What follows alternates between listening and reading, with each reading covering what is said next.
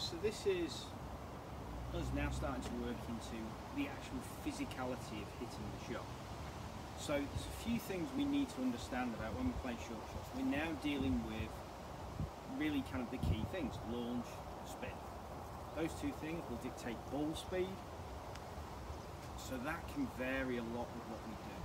And what becomes really important with our wedge play is that contact point, because with your wedge play, it's what we would call an oblique impact. You've got a slightly glancing blow.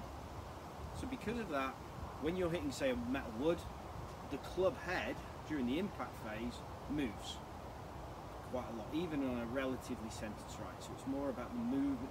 The ball doesn't tend to move that much on the club head with a very long club, with a very straight face club. But as we go to lofted clubs, we see a lot more movement of the ball as well as the club. The club does, it's a very violent impact. So what happens is from that first point of impact, so here's our golf ball, you can see there's our line. So at the first point of contact, what actually happens is the ball tries to slide up the face. Nowhere near that much. That's the big thing, it doesn't happen anything like that much. But its first thing is it tries to slide. At some point, something will stop it sliding, and at that point we used to often talk about it with internally. So if you look at that black line, it's now trying to turn into the face, so that's what we call a roll phase. That's where the spin is generated, and as that then happens, it will then want to take off from the club face. So for us to generate consistency in that, and how it takes off, how it launches, and how much spin it's got on it, we really need a couple of things to happen. The first thing is the contact point. We want it to be relatively low on the head. If we're contacting up here, what's going to happen is that club head is going to kind of fold back under the ball. The sole of the club is going to become bouncing off the floor too much, so we're going to get inconsistency. If we can get that contact nice and low on the head, we can get a purer movement, so there's going to be less interaction from the turf. It's also a lot easier for us to get some speed involved, so we can control the speed that goes in, because if we have a club that's moving slightly quicker, we can then generate more spin. That's what we need on that particular shot, because that's the first part of the equation. We've got to have the speed going in. We've also, if we've got this contact nice and low down there, because the club isn't folding this way and the ball's staying on the club head, so it's able to kind of hold its position a little bit more, the weight that's there is going to do it. What can also happen is that ball can be got off the club face really quickly. So that's the other thing. We've probably all done it where we've hit kind of a quite high spinning shot, and you think, oh, crikey, that's just zipped off, it's come off far too fast. So that's what we want. The longer the club and the ball stay in contact, the more the spin drops off. So again, that's with drivers, spring effect drivers. What they're trying to do is keep the ball and club in contact for as long as possible. The regulator, I think it's about 300 milliseconds. Get it to stay on longer, ball comes off with less spin. Well, that can help you hit straighter, longer drives. So you've got to pull off. The wedge shot, we want to get that contact nice and low and get that ball off the face really quickly. That's going to give us trajectory control, because we're going to be able to control, we're not going to have the loft changing through impact, and we're going to then, because we've got trajectory control, we've also got spin control. So two really key things. So for me, one of the things I always like to do with my wedge play is to help me regulate that. I'm thinking, right, what is the loft of that club, and how does that club want to sit?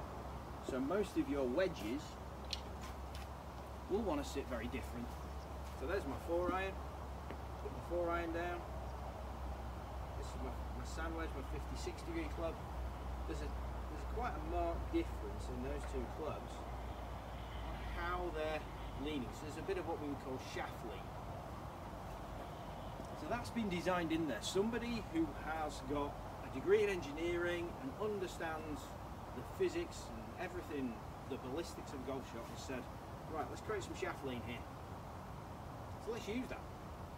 Let's not add loads more in when now I'm taking the loft off.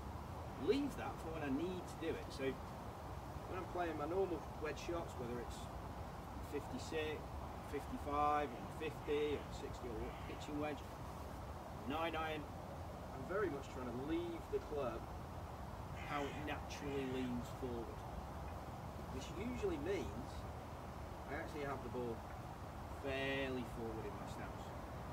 Again, for some of you, you might feel like you want to keep it back a little bit more, but don't feel like you haven't readjusted this club, because you're not then going to make that sole work. Then we talked about before the underarm throw idea. So I'm very much thinking there, I'm not trying to pick the club up and drop the club down, because again, I'm already doing that. When I need to go at that sort of movement, I can't go to it. So I'm very much thinking huge amounts going on here. I'm kind of keeping this weight of this club head, it's underneath my hands. So for me, that means that I grip down the club a lot. Some people don't like that, it makes the club feel too light, something I personally like. So I tend to just have that gentle bit of shaft lead in, hands above the club head, play my underarm throw. Again, I'm not adding lots of thought and lots of layers into that. If I'm playing my lob wedge, I'm doing the same thing. Ball position is fairly similar, allowing the shaft lean to be in there, underarm throw. That's changing my goal. For me, what I'm not trying to do is put lots and lots of hand action in and lots of differences in that at the moment. I'm trying very much allow the club to set it, allowing myself to work through so I can turn on it. The other thing I think that's quite crucial for me is the posture. So I see lots and lots of people trying to get low down, trying to almost stop themselves moving on a short shot. So the other thing I try and feel as much as I can is I'm trying to be quite vertical here. I keep the club quite up. So I'm actually, all my bend is from there. I'm not really bending the knees a lot, it's all from my waist. That means I actually feel like I'm regulating. So I'm regulating the arc. There's my underarm throw. And I'm almost feeling like I can actually come up through the shot. I'm not trying to stay down. If I try and stay down, I'm going to have to press back up again as I come through that shot. But all these force plates and things like that. So, key things really to think about at the moment is setting yourself so that you can maintain the grade, regulate the posture. Feel small, don't feel small. Feeling small is going to make us want to have to use these really small muscles. 2, allow the club to do its work. You've got a 60, 56, whatever it is. Allow it to sit with its own natural shaft lean. Think your underarm throw, so a little bit of weight on the left, but not massively. And then allow ourselves to make that underarm throw through. So we can then use that loft properly. We're not trying to change that loft for impact. We've got that as a base all the time. We can then start to work a lot more through our motion.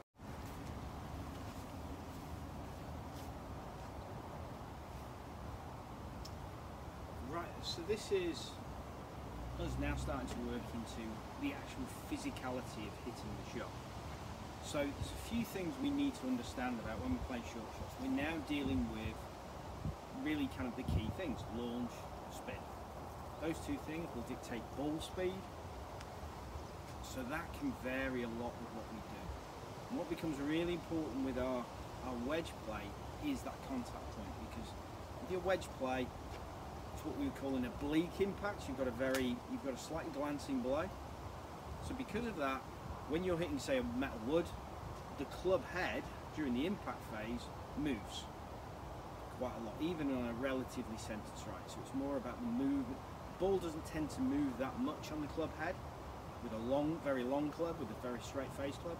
But as we go to lofted clubs, we see a lot more movement of the ball as well as the club. The club does, it's a very violent impact.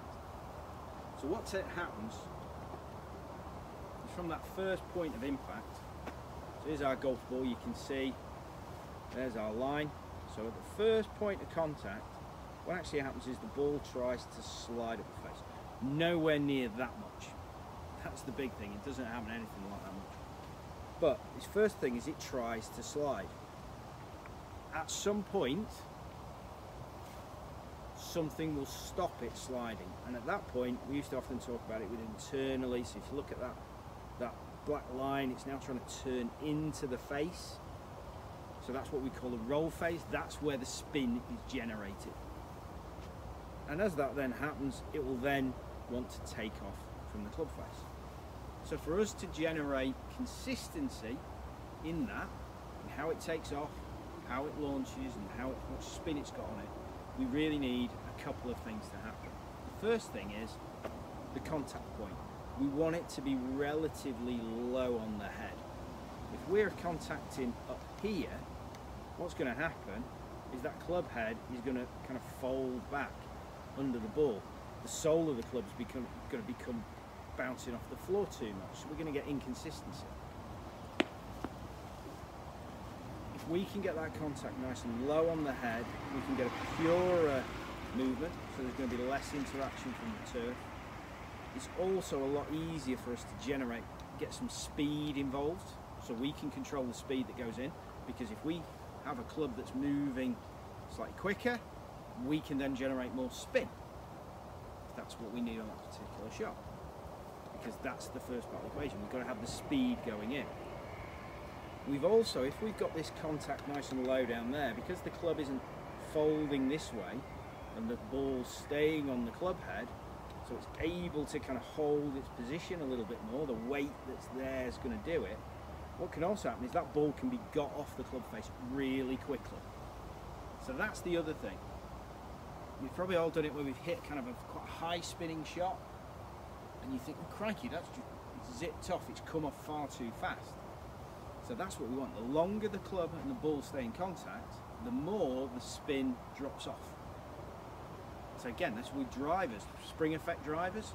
What they're trying to do is keep the ball and club in contact for as long as possible. You know, they're regulated at I think it's about 300 milliseconds. Get it to stay on longer, ball comes off with less spin. Well, that can help you hit straighter, longer drives. So you've got to pull off. The wedge shot, we want to get that contact nice and low and get that ball off the face really quickly. That's going to give us trajectory control, because we're going to be able to control, you know, we're not going to have the loft changing through impact. And we're going to then, because we've got trajectory control, we've also got spin control. So two really key things. So for me, one of the things I always like to do with my wedge play is to help me regulate that. I'm thinking, right, what is the loft of that club and how does that club want to sit? So most of your wedges will want to sit very different. So there's my 4-iron, put my 4-iron down. This is my sand wedge, my 56 degree club. There's quite a marked difference in those two clubs on how they're leaning. So there's a bit of what we would call shaft lean. So that's been designed in there. Somebody who has got a degree in engineering and understands the physics and everything, the ballistics of a golf shot, has said, right, let's create some shaft lean here. So let's use that. Let's not add loads more in when now I'm taking the loft off. Leave that for when I need to do it. So when I'm playing my normal wedge shots, whether it's 56, 55, or 50, or 60, or pitching wedge, 9-iron, I'm very much trying to leave the club how it naturally leans forward. Which usually means I actually have the ball fairly forward in my stance. Again, for some of you, you might feel like you want to keep it back a little bit more, but don't feel like you haven't readjusted this club, because you're not then going to make that sole work. Then we talked about before the underarm throw idea. So I'm very much thinking there, I'm not trying to pick the club up and drop the club down, because again, I'm already doing that. When I need to go at that sort of movement, I can't go to it. So I'm very much thinking huge amounts going on here. I'm kind of keeping this weight of this club head, it's underneath my hands. So for me, that means that I grip down the club a lot. Some people don't like that, it makes the club feel too light, something I personally like. So I tend to just have that gentle bit of shaft lead in, hands above the club head, play my underarm throw. Again, I'm not adding lots of thought and lots of layers into that. If I'm playing my lob wedge, I'm doing the same thing. Ball position is fairly similar, allowing the shaft lean to be in there, underarm throw. That's changing my goal. For me, what I'm not trying to do is put lots and lots of hand action in and lots of differences in that at the moment. I'm trying very much allow the club to set it, allowing myself to work through so I can turn on it. The other thing I think that's quite crucial for me is the posture. So I see lots and lots of people trying to get low down, trying to almost stop themselves moving on a short shot. So the other thing I try and feel as much as I can is I'm trying to be quite vertical here. Like that. So I'm actually, all my bend is from there. I'm not really bending the knees a lot. It's all from my waist. That means I actually feel like I'm regulating. So I'm regulating the arc. There's my underarm throw. And I'm almost feeling like I can actually come up through the shot. I'm not trying to stay down. If I try and stay down, I'm going to have to press back up again as I come through that shot. Got all these force plates and things like that. So, key things really to think about at the moment is setting yourself so that you can maintain the grade, regulate the posture. Feel small, feel small. Feeling small is going to make us want to have to use these really small muscles. 2, allow the club to do its work. You've got a 60, 56, whatever it is. Allow it to sit with its own natural shaft lean. Think your underarm throw, so a little bit of weight on the left, but not massively. And then allow ourselves to make that underarm throw through. So we can then use that loft properly. We're not trying to change that loft for impact. We've got that as a base all the time.